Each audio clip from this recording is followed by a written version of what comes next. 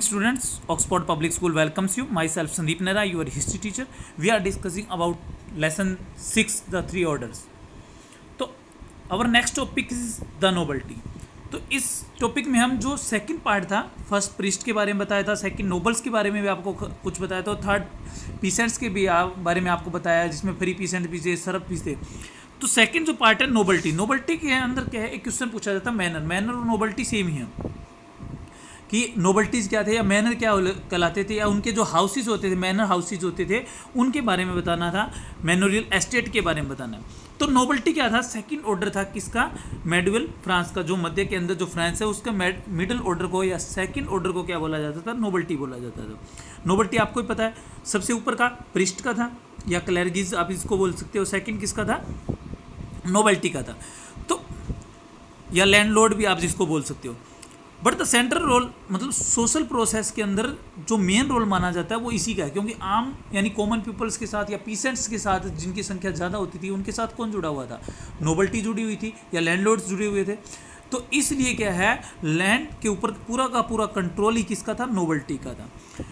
तो this control was the result of A custom called वैसलिज. तो इसको दास्तव का नाम भी दिया गया, वैसलिज मीन्स दास्तव का नाम दिया गया. क्यों दिया गया है, देखो प्रिस्ट है या किंग्स है या जो भी है क्लर्जी सिस्टम के अंदर, सबसे ऊपर मान लो किंग्स है, उसके बाद लैंडलॉर्ड्स या नोबल्टी है.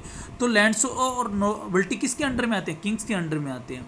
वो राजा के एक तरह से क्या है, वैसलिस की तरह, और वो फिर क्या है, पीसेंट क्या है, उनके एक क्या है, दास्तव की तरह है.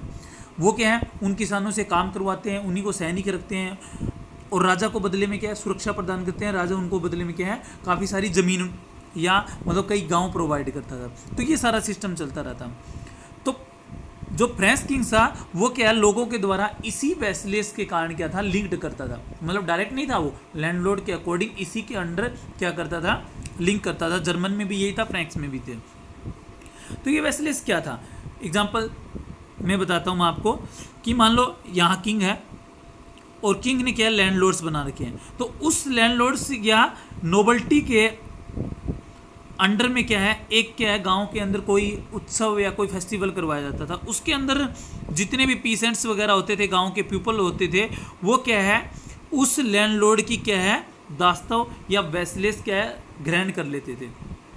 किसके द्वारा, वो किसी भी बाइबल की शपथ भी ले सकते थे, उसमें चर्च के अंदर भी जा सकते थे, कोई छड़ी को हाथ में लेकर भी शपथ ले सकते थे. कहीं पर क्या है, एक भूमि के टुकड़े को या भूमि के मतलब एक तरह से मिट्टी के टुकड़े को भी क्या हाथ में लेकर के क्या इस तरह की क्या शपथ लेते थे, ओथ लेते थे. तो वो इसका मतलब था कि वो इस लैंडलॉर्ड के अंडर में काम करेंगे, यानी इसके बदले में लैंडलॉर्ड उनकी क्या करेगा, प्रोटेक्शन करेगा, यानी ताकि दूसरा उनको कोई किसी तरह का दास नहीं बनाए, और बदले में ज़मीन भी देगा उनको काम करवाने के लिए. जिसका पैसा ये किसको प्रोवाइड करेंगे, लैंडलॉर्ड को करेंगे. लैंडलॉर्ड इसमें से कुछ पैसा किसको, किंग्स को प्रोवाइड करता था, प्रोटेक्शन भी देता था. युद्ध के समय अपनी मिलिट्री भी यानी अपनी आर्मी जो उसने बना रखी थी, अपने सोल्जर्स जो बना रखे थे उनको भेजता था. तो इस तरह से ये प्रोसेस क्या है, पीपल्स की प्रोसेस एक वैसलेस के अकॉर्डिंग क्या है, इसके अंदर जुड़ी हुई थी. तो ये इसके बारे में इसी में लिखा है, ए nobleman accepted the Kings as his senior, यानी जो एक नोबल्टी है, जो भी है लैंडलॉर्ड है, वो क्या है, राजा को अपना क्या मानता था, सीनियर मानता था, जिसको फ्रेंच भाषा में सीनियर्स भी बोलते हैं. तो वो आपस में वचनबद्ध होते थे, मतलब वो कि राजा से वो क्या करता था, वचन देता था कि मैं आपकी प्रोटेक्शन करूंगा, युद्ध में मैं आपके साथ हूँ, ठीक है. वो उसी के अंडर में काम करेगा. और इसी तरह से वो क्या है, कॉमन पीपल से क्या लेता था, प्रोटेक्शन लेता था. ये सारा का सारा खेल फंक्शन में होता था सभी के सामने, जिसमें एक राजा को भी बुलाया जा सकता था, और राजा के सामने क्या नोबल्टी शपथ लेता था, और उस नोबल्टी के सामने क्या है, वो पीपल शपथ लेते थे. जो इसके बारे में लिखा गया मैंने अभी बताया. तो वो बाइबल इन चर्च के अंदर बाइबल की भी शपथ ले सकता था. एट दिस सेरेमनी, इस फंक्शन उत्सव के दौरान क्या है, मास्टर गिव द वेजल से रिटर्न चार्टर, वो एक लेख पत्र भी देख सकता था, मतलब उसके ऊपर उसको सिग्नेचर करने पड़ते थे. एक स्टेप एक छड़ी भी ले सकता था, या इवन एक कोल्ड ऑफ अर्थ या भूमि का एक कोई टुकड़ा, ठीक है, उसके माध्यम से भी क्या है, ये तरह की शपथ ली जाती है, जिसको फेडरल लेविस के नाम से जाना गया है. मतलब इस शपथ का नाम रखा गया था, जिसको सामंतवादी प्रथा क्या है, स्टार्ट की. तो ये जो नोबल्टी है वो क्या कहलाती थी, मैनर कहलाती थी. तो उस मेडिवल लॉर्ड्स का जो हाउस होता था वो मैनर हाउस के नाम से विख्यात था. तो काफ़ी बार क्वेश्चन भी पूछा जाता है कि मैनर्स हाउस होता है क्या, इसकी कैरेक्टरिस्टिक्स क्या है. तो ए medieval Lord's had his manor house. Village were control by the Lord's where peasants were live. तो ये जो मैनर हाउस होता था वो उस कई विलेजेस उसके अंडर में होते थे, उसमें किसान भी रहते थे या अन्य जो काम करने वाले हैं जैसे कि गोल्ड स्मिथ है, ब्लैक स्मिथ है, ये सारे के सारे इसमें रहते थे। सम लॉर्ड्स कंट्रोल 100 ऑफ विलेज, मतलब काफ़ी गाँव के अंदर, जिसमें एक विलेज के अंदर मान लो काफ़ी डजन्स फैमिली रहती है और उसके बाद क्या है काफ़ी विलेजेस उसके अंडर में आते थे, वो सारा का सारा क्या कहलाता था, मैनर कहलाता था। अब इसकी करेक्टरिस्टिक्स की बात है कि उस मैनोरियल एस्टेट की, यानी जो मैनर की मैनोरियल एस्टेट होती थी उसकी करेक्टरिस्टिक्स क्या थी। First, almost everything was available in estate. वैसे तो सब कुछ क्या है किस में ही बनाया जाता था, एस्टेट में बनाया जाता था, यानी कि वो क्या थे, सेल्फ डिपेंडेंट थे। लेकिन कुछ चीज़ें आगे सेकंड करेक्टरिस्टिक में बताएंगे, कुछ चीज़ें मंगवाई जाती थी which are required for daily life, जो सिर्फ डेली लाइफ की जरूरी होती थी। पीसेंट्स क्या है, जैसे कि ग्रेन्स उगाता था, फसलें होती थी उसकी फील्ड के अंदर। Landlords implement and weapon were maintain और रिपेयरिंग बाय ब्लैक स्मिथ, जो लोहार का काम करता था वो उसके हथियार बनाता था, इम्प्लीमेंट करता था उनको। लॉर्ड्स की बिल्डिंग बनाने का काम किया जाता था। फैब्रिक है वो उसको स्पून करने का और वोवन करने का काम किसका था, वुमेन्स का था। चिल्ड्रंस क्या है, वाइन प्रेसेज होती थी जो लॉर्ड की, जहाँ पर शराब वगैरह निकाली जाती थी, उसमें काम करते थे। तो इस तरह से कहने का मतलब है कि जो डेली लाइफ के लिए यूजेस की जितनी भी चीज़ें होती थी वो एक मैनर्स के अंदर सारी की सारी अवेलेबल थी।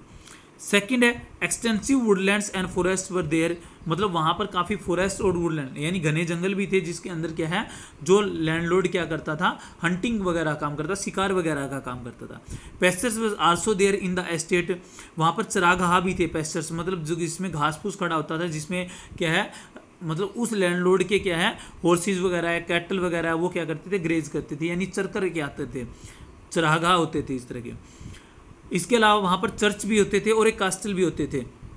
जो defence was also there in estate, जो उस एस्टेट के द्वारा डिफेंस किए जाते थे। 13वीं सेंचुरी के अंदर कई बिगर का एस्टेट बनाए गए, जिसके अंदर क्या है कैस्टल बनाए गए थे, जिसके अंदर जो नाइट्स मैंने बताया जो कॉमन पीपल से रिलेटेड सोल्जर थे उनको नाइट्स बोला जाता था, तो उनके रेजिडेंस के लिए बनाए गए थे, यानी उनकी फैमिली वहाँ पर रेजिडेंस करती थी। तो इस तरह से क्या है कुछ कैरेक्टरिस्टिक्स हैं। आपकी एनसीईआरटी बुक्स में ये मैप दिया गया है जिसमें दिखा रखा है, देखो कॉमन पिक्चर्स मतलब फील्ड वगैरह, ये बाहर को फील्ड वगैरह दिखाए गए हैं। इसके अंदर ये वुडन का एरिया बता दिया गया है, वुडलैंड बता दिया गया है, मतलब यहाँ पर क्या है जंगल है जहाँ पर हंटिंग वगैरह का काम भी किया जा सकता है। ठीक है, यहाँ पर ऑटोमन क्या है प्लांटिंग की जाती है, मतलब कोई मतलब वेकेशन आता है जैसे कि ऑटोमन का, उसके अंदर प्लांटिंग वगैरह की जाती है। ये मैनर हाउस होता था, मतलब यहाँ के इर्द गिर्द की जो भूमि होती थी वो काफ़ी उपजाऊ भी होती थी। यहीं पर उसके घर के पास ही उसके मैनर हाउस के पास भी क्या होता था, एक चर्च, पूरा क्या कहलाता था, मैनर कहलाता था, मैनर का हाउस ये कहलाता था। यहाँ पर स्प्रिंग प्लांटेड होती थी। यहाँ पर एक पॉन्ड दिखा रखा है, जैसे कि गांव की निकासी वगैरह के लिए पानी वगैरह की ज़रूरत को पूरा करने के लिए एक पॉन्ड होता था, तालाब होता था। तो इस तरह से मतलब जो एक नीड होती है, ज़रूरत होती है, यहाँ पर आसपास क्या है इन्हीं के अंदर क्या है पीसेंट्स वगैरह के घर बसे होते थे, वो इनके अंदर रहते थे। तो इस तरह से एक मैनर्स के अंदर, तो ये इंग्लैंड का 13वीं सेंचुरी का मैनर्स है जो आपकी एनसीईआरटी की बुक में दिया गया है। तो ये मैनोरियल एस्टेट बताया गया इंग्लैंड का जो 13वीं सेंचुरी के आसपास था, मतलब एक तरह के एक गांव भी आप कह सकते हो जो एक मैनर्स के अंतर्गत आता था, उसका क्या है ये मैप से लिया गया। तो इस तरह से एक मैनर्स आता था।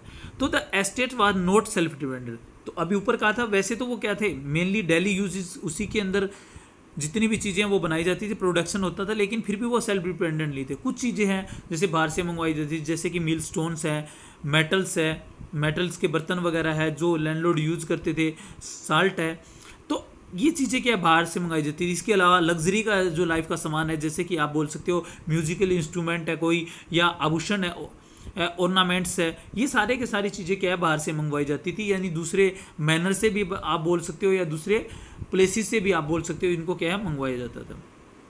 In many manners a narrow balcony, इसके अलावा इन मैनर्स के अंदर क्या है जो इनके हाउसेज होते थे, बड़े बड़े दरबार बनाए जाते थे, वहाँ पर एक नैरो यानी एक संकरी छोटे साइज की क्या बालकोनी होती थी, मतलब और उसके आगे एक बड़ा सा हाल होता था। तो वो क्या होता था, वो क्या मतलब भोजन के ऊपर जो लोग इकट्ठा होते थे, मैनर्स वगैरह इकट्ठे होते थे, उसके लिए यूज़ किया जाता था। और जो बालकोनी वगैरह के अंदर क्या है संगीत का काम किया जाता था, मतलब म्यूजिशियन बुलाए जाते थे, उसमें संगीत बजाया जाता था इनके मनोरंजन के लिए। तो जो मिनिस्टर्स इकट्ठा होते थे वो उनके संगीत वगैरह का क्या है आनंद लेते थे। तो ये इसकी कुछ करेक्टरिस्टिक्स हैं। तो आपसे मैनर्स के बारे में या नोबल्टी के बारे में या उसकी करेक्टरिस्टिक्स के बारे में पूछा जाए तो मोस्टली इसके अलावा इसके बारे में कुछ नहीं लिखना। उसकी करेक्टरिस्टिक्स है, नोबल्टीज़ के बारे में बताया गया, उनके मैनर हाउसेज के बारे में बताया गया। Okay, thank you.